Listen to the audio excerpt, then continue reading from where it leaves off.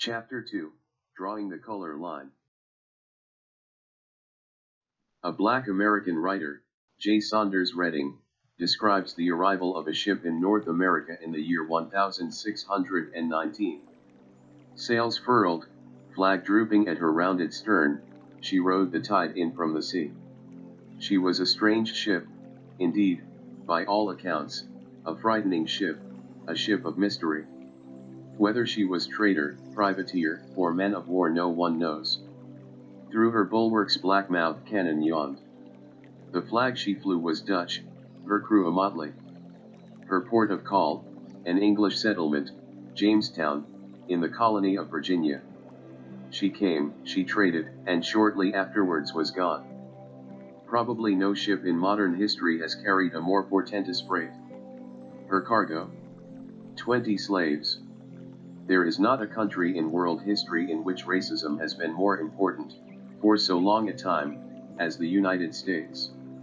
And the problem of the color line, as W.E.B. Du Bois put it, is still with us.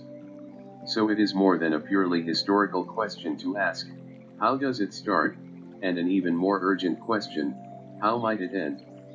Or, to put it differently, is it possible for whites and blacks to live together without hatred? If history can help answer these questions, then the beginnings of slavery in North America, a continent where we can trace the coming of the first whites and the first blacks, might supply at least a few clues. Some historians think those first blacks in Virginia were considered as servants, like the white indentured servants brought from Europe.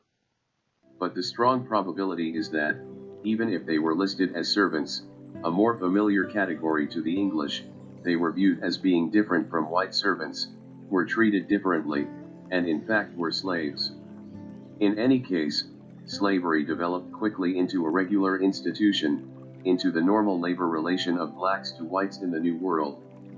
With it developed that special racial feeling, whether hatred, or contempt, or pity, or patronization, that accompanied the inferior position of blacks in America for the next 350 years, that combination of inferior status and derogatory thought we call racism.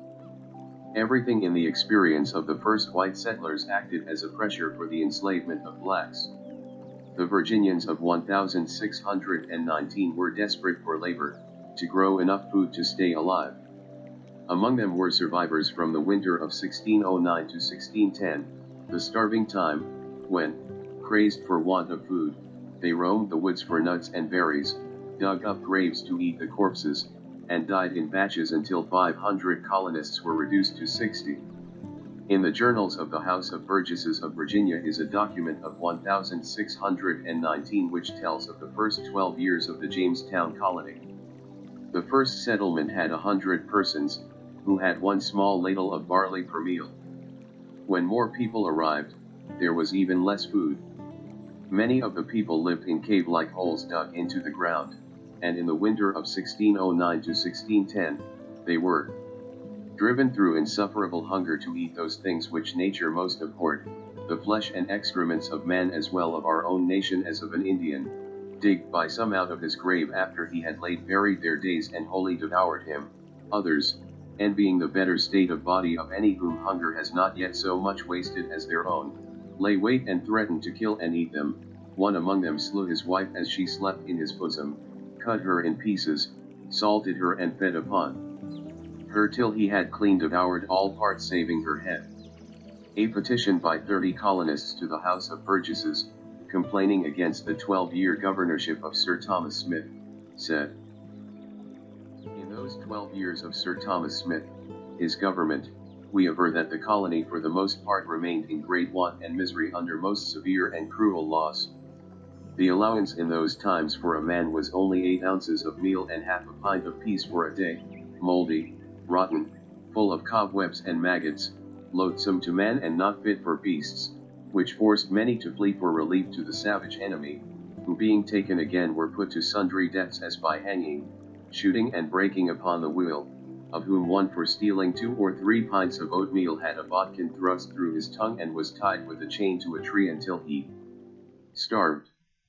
The Virginians needed labor, to grow corn for subsistence, to grow tobacco for export. They had just figured out how to grow tobacco, and in 1617 they sent off the first cargo to England. Finding that, like all pleasurable drugs tainted with moral disapproval, it brought a high price, the planters, despite their high religious talk, were not going to ask questions about something so profitable. They couldn't force the Indians to work for them, as Columbus had done.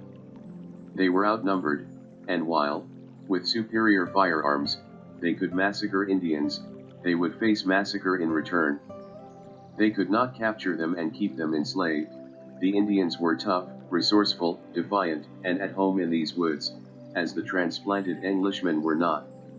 White servants had not yet been brought over in sufficient quantity.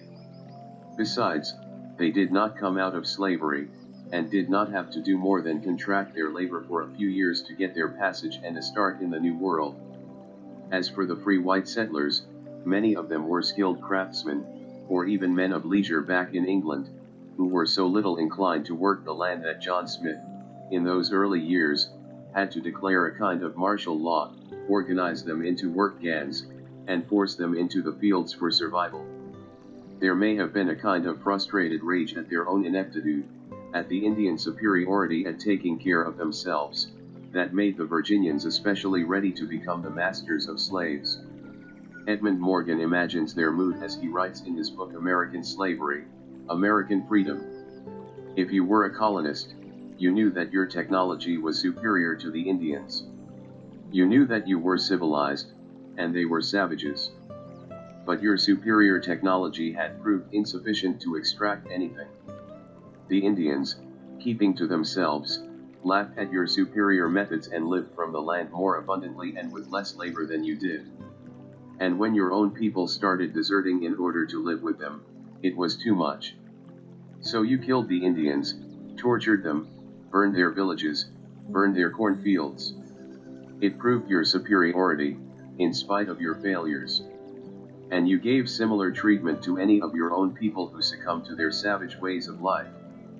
But you still did not grow much corn. Black slaves were the answer. And it was natural to consider imported blacks as slaves, even if the institution of slavery would not be regularized and legalized for several decades. Because, by 1619, 1 million blacks had already been brought from Africa to South America and the Caribbean, to the Portuguese and Spanish colonies, to work as slaves. 50 years before Columbus, the Portuguese took 10 African blacks to Lisbon. This was the start of a regular trade in slaves. African blacks had been stamped as slave labor for 100 years. So it would have been strange if those 20 blacks, forcibly transported to Jamestown, and sold as objects to settlers anxious for a steadfast source of labor, were considered as anything but slaves. Their helplessness made enslavement easier. The Indians were on their own land. The whites were in their own European culture. The blacks had been torn from their land and culture, forced into a situation where the heritage of language, dress, custom, family relations, was bit by bit obliterated except for remnants that blacks could hold onto by sheer, extraordinary persistence. Was their culture inferior and so subject to easy destruction? Inferior in military capability, yes, vulnerable to whites with guns and ships. But in no other way except that cultures that are different are often taken as inferior, especially when such a judgment is practical and profitable. Even militarily, while the Westerners could secure forts on the African coast, they were unable to subdue the interior and had to come to terms with its chiefs. The African civilization was as advanced in its own way as that of Europe. In certain ways, it was more admirable, but it also included cruelties, hierarchical privilege, and the readiness to sacrifice human lives for religion or profit. It was a civilization of 100 million people, using iron implements and skilled in farming. It had large urban centers and remarkable achievements in weaving, ceramics, sculpture. European travelers in the 16th century were impressed with the African kingdoms of Timbuktu and Mali, already stable and organized at a time when European states were just beginning to develop into the modern nation. In 1563, Remugio, secretary to the rulers in Venice, wrote to the Italian merchants, "Let them go and do business with the king of Timbuktu and Mali, and there is no doubt that they will be well received there with their ships and their goods and treated well, and granted the favors that they ask." A Dutch report, around 1602, on the West African kingdom of Benin, said, "The town seemeth to be very great, when you enter it. You go into a great broad street, not paved, which seemeth to be 7 or 8 times broader than the Warmoes Street in Amsterdam. The houses in this town stand in good order, one close and even with the other, as the houses in Holland stand." The inhabitants of the Guinea coast were described by one traveler around 1680 as very civil and good-natured people, easy to be dealt with, condescending to what Europeans require of them in a civil way, and very ready to return double the presents we make them. Africa had a kind of feudalism, like Europe, based on agriculture, and with hierarchies of lords and vassals. But African feudalism did not come, as did Europe's, out of the slave societies of Greece and Rome, which had destroyed ancient tribal life. In Africa, tribal life was still powerful, and some of its better features, a communal spirit, more kindness in law and punishment, still existed. And because the lords did not have the weapons that European lords had, they could not command obedience as easily. In his book The African Slave Trade, Basil Davidson contrasts law in the Congo in the early 16th century with law in Portugal and England. In those European countries, where the idea of private property was becoming powerful, theft was punished brutally. In England, even as late as 1740, a child could be hanged for stealing a rag of cotton. But in the Congo, communal life persisted, the idea of private property was a strange one, and thefts were punished with fines or various degrees of servitude. A Congolese leader, told of the Portuguese legal codes, asked a Portuguese once, teasingly, "What is the penalty in Portugal for anyone who puts his feet on the ground?" Slavery existed in the African states, and it was sometimes used by Europeans to justify their own slave trade. But, as Davidson points out, the slaves of Africa were more like the serfs of Europe, in other words, like most of the population of Europe. It was a harsh servitude, but they had rights which slaves brought to America did not have, and they were altogether different from the human cattle of the slave ships and the American plantations. In the Ashanti Kingdom of West Africa, one observer noted that a slave might marry, own property, himself own a slave, swear an oath, be a competent witness, and ultimately become heir to his master.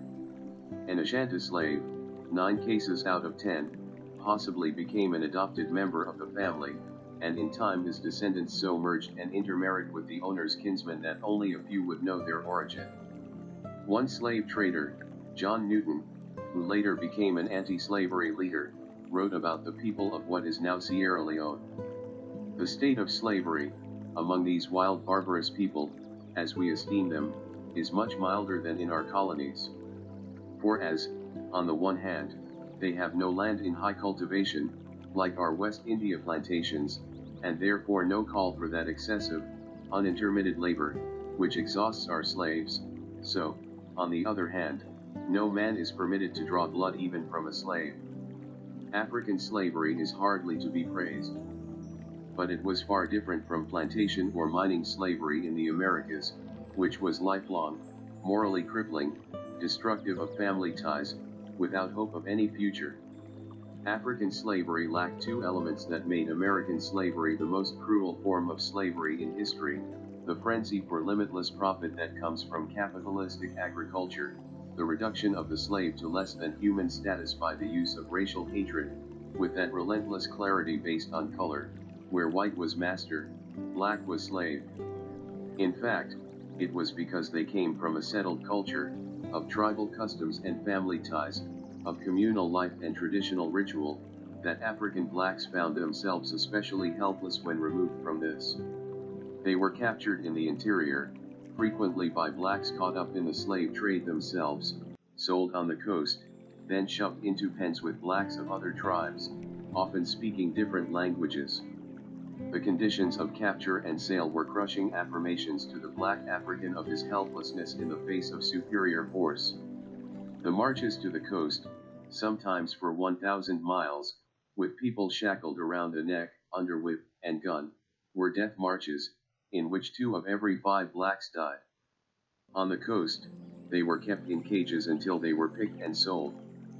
One John Parva, at the end of the 17th century, described these cages on the Gold Coast.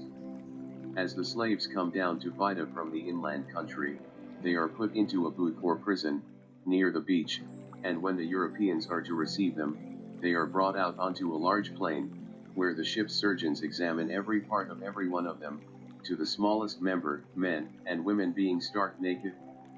Such as are allowed good and sound are set on one side, marked on the breast with a red-hot iron, imprinting the mark of the French, English, or Dutch companies. The branded slaves after this are returned to their former booths where they await shipment, sometimes 10 to 15 days. Then they were packed aboard the slave ships, in spaces not much bigger than coffins, chained together in the dark, wet slime of the ship's bottom, choking in the stench of their own excrement. Documents of the time describe the conditions. The height, sometimes, between decks, was only 18 inches, so that the unfortunate human beings could not turn around, or even on their sides, the elevation being less than the breadth of their shoulders, and here they are usually chained to the decks by the neck and legs. In such a place the sense of misery and suffocation is so great, that the Negroes are driven to frenzy. On one occasion, hearing a great noise from below decks where the blacks were chained together, the sailors opened the hatches and found the slaves in different stages of suffocation, many dead, some having killed others in desperate attempts to breathe. Slaves often jumped overboard to drown rather than continue their suffering. To one observer a slave deck was so covered with blood and mucus that it resembled a slaughterhouse.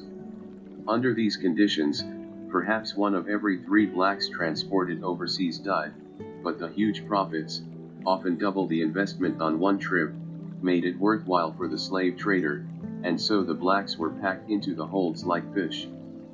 First the Dutch, then the English, dominated the slave trade. By 1795 Liverpool had more than 100 ships carrying slaves and accounted for half of all the European slave trade. Some Americans in New England entered the business, and in 1637 the first American slave ship, the Sire, sailed from Marblehead. Its holds were partitioned into racks, 2 feet by 6 feet, with leg irons and bars. By 1800, 10 to 15 million blacks had been transported as slaves to the Americas, representing perhaps 1/3 of those originally seized in Africa.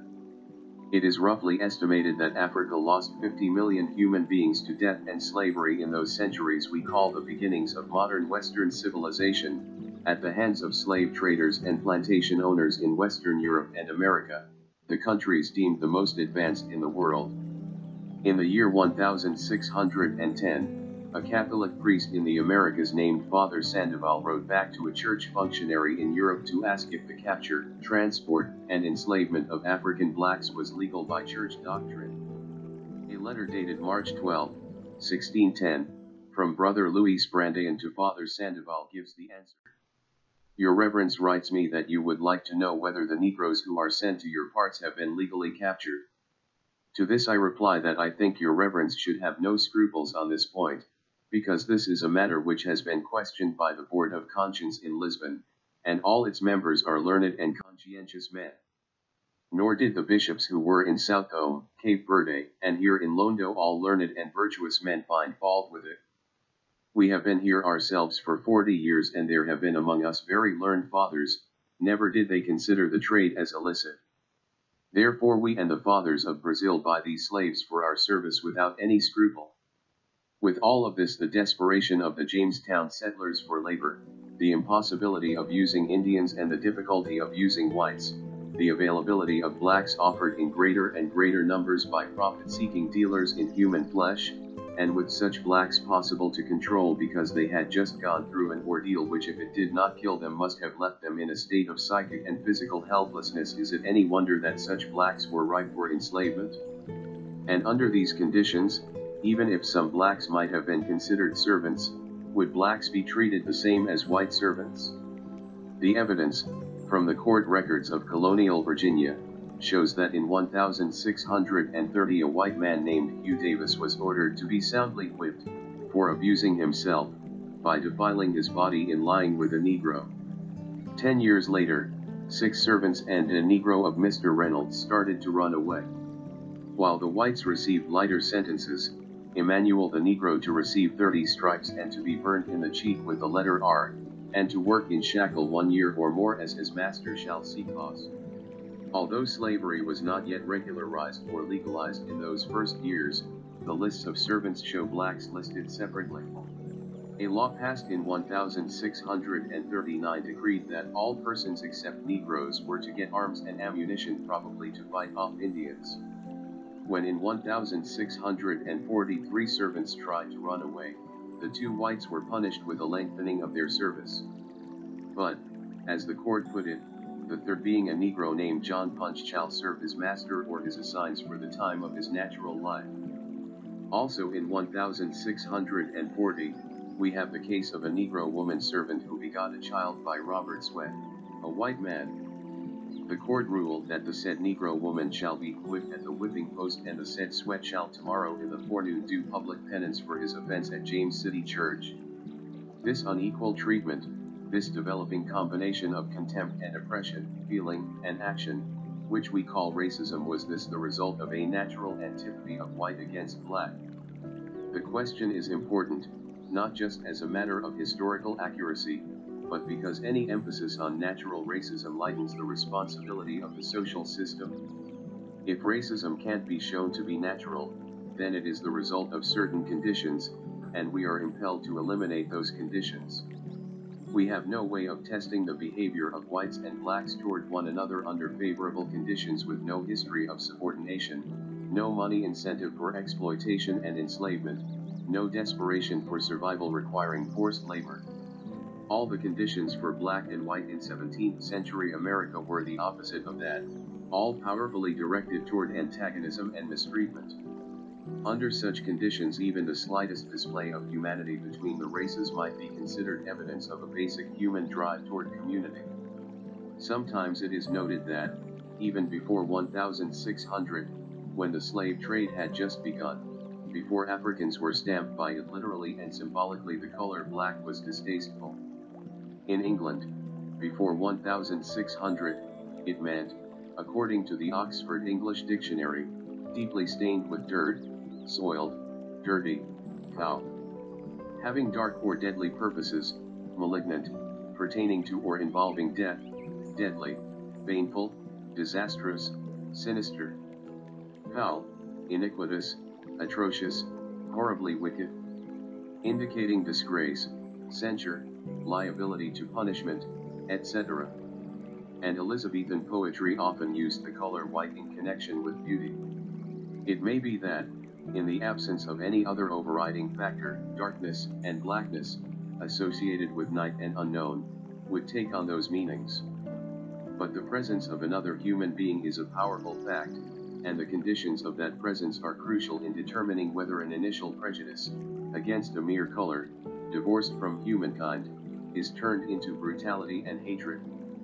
In spite of such preconceptions about blackness, in spite of special subordination of blacks in the Americas in the 17th century, there is evidence that where whites and blacks found themselves with common problems, common work, common enemy in their master, they behaved toward one another as equals. As one scholar of slavery, Kenneth Stamp, has put it, Negro and white servants of the 17th century were remarkably unconcerned about the visible physical differences. Black and white worked together, fraternized together. The very fact that laws had to be passed after a while to forbid such relations indicates the strength of that tendency. In 1661 a law was passed in Virginia that in case any English servant shall run away in company of any Negroes, he would have to give special service for extra years to the master of the runaway Negro. In 1691, Virginia provided for the banishment of any white man or woman being free who shall intermarry with a Negro, mulatto, or Indian man or woman bond or free. There is an enormous difference between a feeling of racial strangeness, perhaps fear, and the mass enslavement of millions of black people that took place in the Americas. The transition from one to the other cannot be explained easily by natural tendencies. It is not hard to understand as the outcome of historical conditions. Slavery grew as the plantation system grew. The reason is easily traceable to something other than natural racial repugnance. The number of arriving whites, whether free or indentured servants, under 4 to 7 years contract, was not enough to meet the need of the plantations. By 1700, in Virginia, there were 6,000 slaves, 1/12 of the population. By 1763, there were 170,000 slaves, about half the population. Blacks were easier to enslave than whites or Indians. But they were still not easy to enslave. From the beginning, the imported black men and women resisted their enslavement.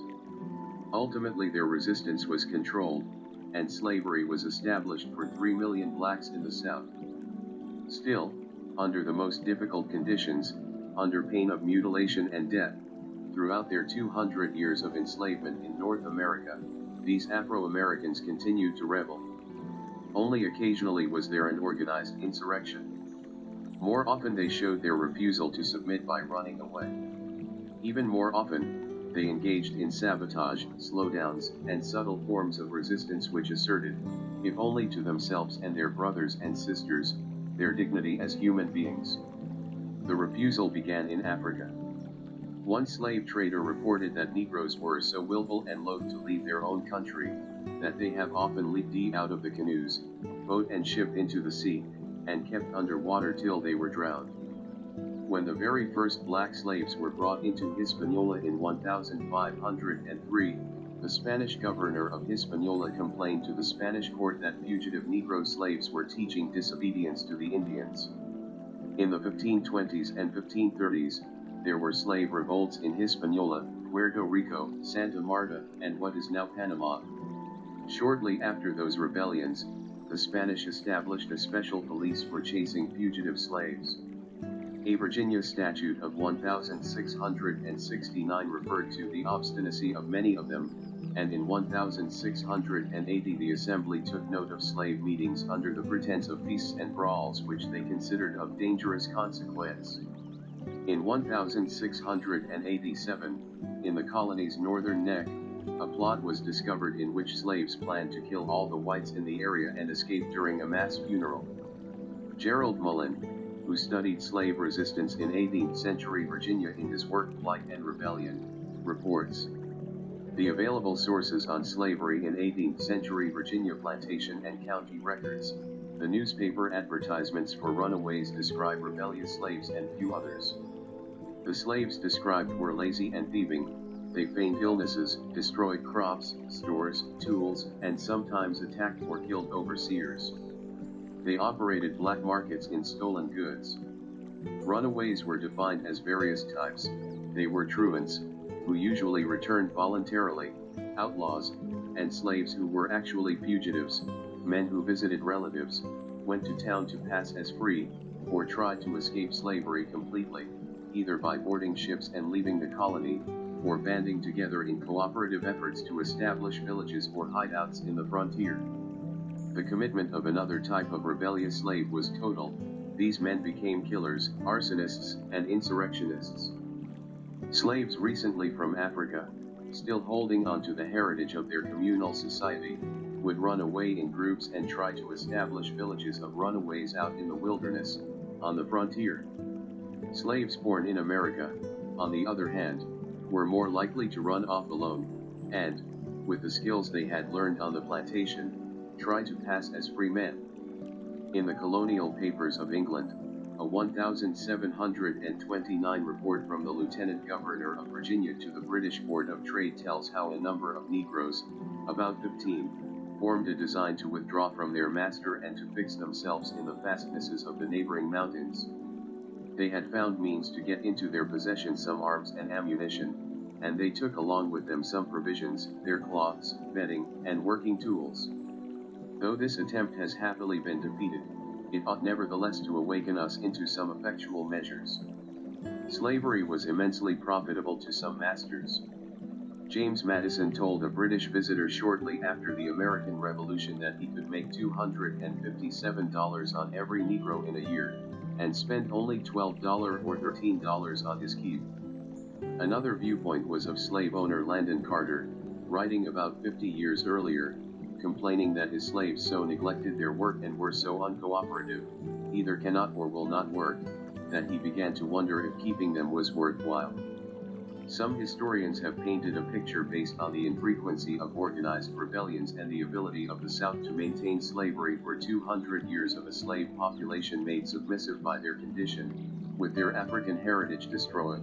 They were, as Stanley Elkins said, made into Sambos, a society of helpless dependence. Or as another historian, Ulrich Phillips, said, biracial quality submissive. But looking at the totality of slave behavior, at the resistance of everyday life, from quiet non-cooperation in work to running away, the picture becomes different. In 1710, warning the Virginia Assembly, Governor Alexander Spotswood said, "Freedom wears a cap which can without a tongue call together all those who long to shake off the fetters of slavery, and as such an insurrection would surely be attended with most dreadful consequences, so we cannot be too early in providing against it, both by putting ourselves in a better posture of defense and by making a law to prevent the consultations of those Negroes." Indeed, considering the harshness of punishment for running away, that so many blacks did run away must be a sign of a powerful rebelliousness. All through the 1700s, the Virginia Slave Code read, "Whereas many times slaves run away and lie hid and lurking in swamps, woods, and other obscure places, killing hogs, and committing other injuries to the inhabitants, if the slave does not immediately return, anyone whatsoever may kill or destroy such slaves by such ways and means as he shall think fit. If the slave is apprehended, it shall be lawful for the county court to order such punishment for the said slave, either by dismembering, or in any other way, as they in their discretion shall think fit, for the reclaiming any such incorrigible slave, and terrifying others from the like practices." Mullen found newspaper advertisements between 1736 and 1801 for 1,138 men runaways, and 141 women. One consistent reason for running away was to find members of one's family, showing that despite the attempts of the slave system to destroy family ties by not allowing marriages and by separating families, slaves would face death and mutilation to get together. In Maryland, where slaves were about 1/3 of the population in 1750, slavery had been written into law since the 1660s, and statutes for controlling rebellious slaves were passed. There were cases where slave women killed their masters, sometimes by poisoning them, sometimes by burning tobacco houses and homes. Punishment ranged from whipping and branding to execution, but the trouble continued. In 1742, 7 slaves were put to death for murdering their master. Fear of slave revolt seems to have been a permanent fact of plantation life.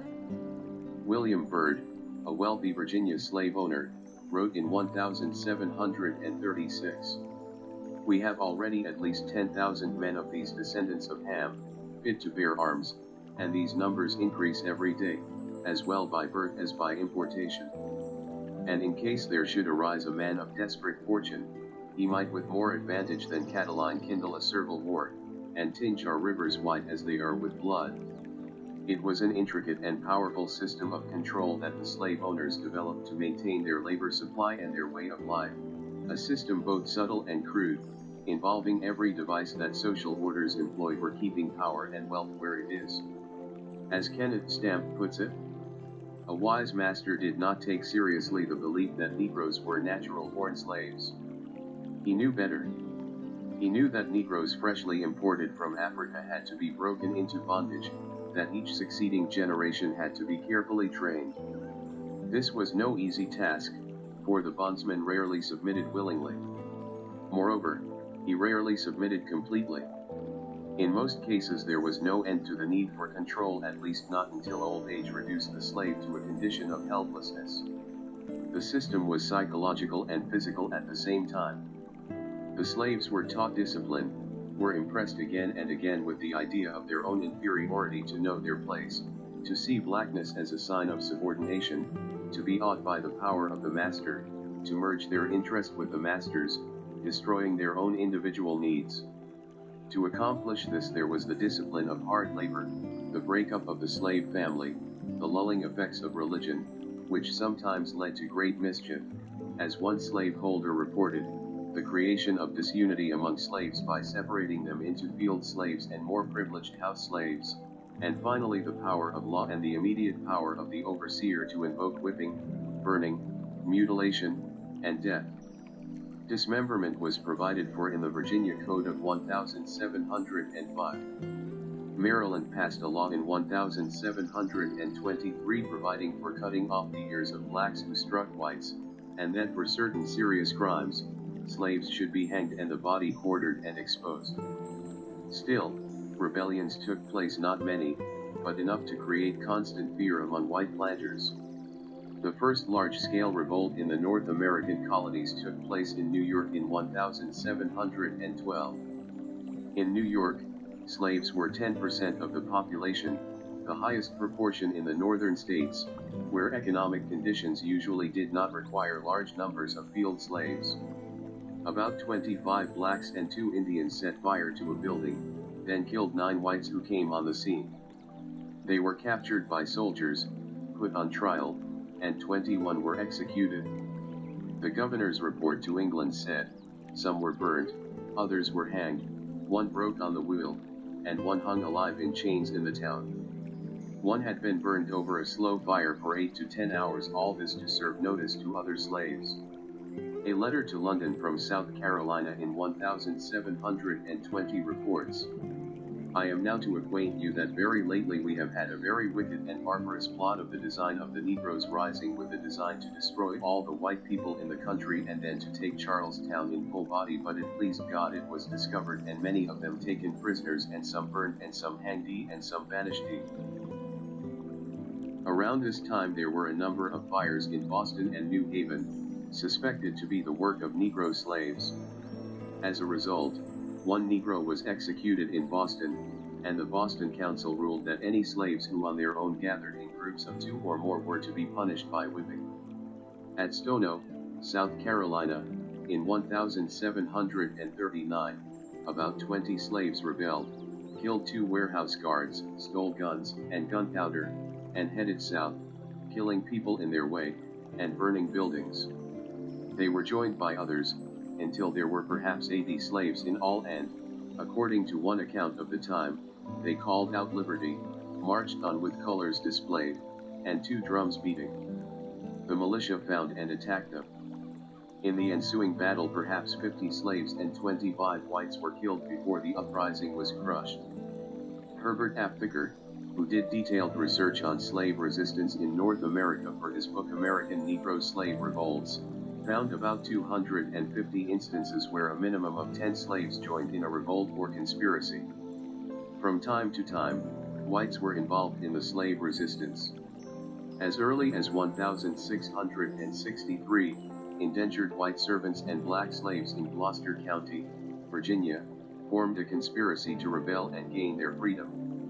The plot was betrayed, and ended with executions. Mullen reports that the newspaper notices of runaways in Virginia often warned ill-disposed whites about harboring fugitives. Sometimes slaves and free men ran off together, or cooperated in crimes together. Sometimes, black male slaves ran off and joined white women. From time to time, white ship captains and watermen dealt with runaways, perhaps making the slave a part of the crew. In New York in 1741, there were 10,000 whites in the city and 2,000 black slaves. It had been a hard winter and the poor slave and free had suffered greatly. When mysterious fires broke out, blacks and whites were accused of conspiring together. Mass hysteria developed against the accused. After a trial full of lurid accusations by informers, and forced confessions, 2 white men and 2 white women were executed, 18 slaves were hanged, and 13 slaves were burned alive. Only one fear was greater than the fear of black rebellion in the new American colonies. That was the fear that discontented whites would join black slaves to overthrow the existing order. In the early years of slavery, especially, before racism as a way of thinking was firmly ingrained, while white indentured servants were often treated as badly as black slaves, there was a possibility of cooperation. As Edmund Morgan sees it, there are hints that the two despised groups initially saw each other as sharing the same predicament. It was common, for example, for servants and slaves to run away together, steal hogs together, get drunk together. It was not uncommon for them to make love together. In Bacon's rebellion, one of the last groups to surrender was a mixed band of 80 Negroes and 20 English servants. As Morgan says, masters, initially at least, perceived slaves in much the same way they had always perceived servants: shiftless, irresponsible, unfaithful, ungrateful, dishonest. And if freemen with disappointed hopes should make common cause with slaves of desperate hope, the results might be worse than anything Bacon had done. And so, measures were taken. About the same time that slave codes, involving discipline and punishment, were passed by the Virginia Assembly. Virginia's ruling class, having proclaimed that all white men were superior to black, went on to offer their social, but white, inferiors a number of benefits previously denied them. In 1705 a law was passed requiring masters to provide white servants whose indenture time was up with 10 bushels of corn, 30 shillings, and a gun, while women servants were to get 15 bushels of corn and 40 shillings. Also, the newly freed servants were to get 50 acres of land. Morgan concludes, once the small planter felt less exploited by taxation and began to prosper a little, he became less turbulent, less dangerous, more respectable. He could begin to see his big neighbor not as an extortionist but as a powerful protector of their common interests. We see now a complex web of historical threads to ensnare blacks for slavery in America: the desperation of starving settlers, the special helplessness of the displaced African, the powerful incentive of profit for slave trader and planter, the temptation of superior status for poor whites, the elaborate controls against escape and rebellion, the legal and social punishment of black and white collaboration. The point is that the elements of this web are historical, not natural. This does not mean that they are easily disentangled, dismantled. It means only that there is a possibility for something else, under historical conditions not yet realized. And one of these conditions would be the elimination of that class exploitation which has made poor whites desperate for small gifts of status, and has prevented that unity of black and white necessary for joint rebellion and reconstruction. Around 1700, the Virginia House of Burgesses declared, "The Christian servants in this country for the most part consists of the worser sort of the people of Europe." And since, such numbers of Irish and other nations have been brought in, of which a great many have been soldiers in the late wars, that according to our present circumstances we can hardly govern them, and if they were fitted with armes and had the opportunity of meeting together by musters, we have just reason to fears they may rise upon us. It was a kind of class consciousness, a class fear. There were things happening in early Virginia, and in the other colonies, to warrant it.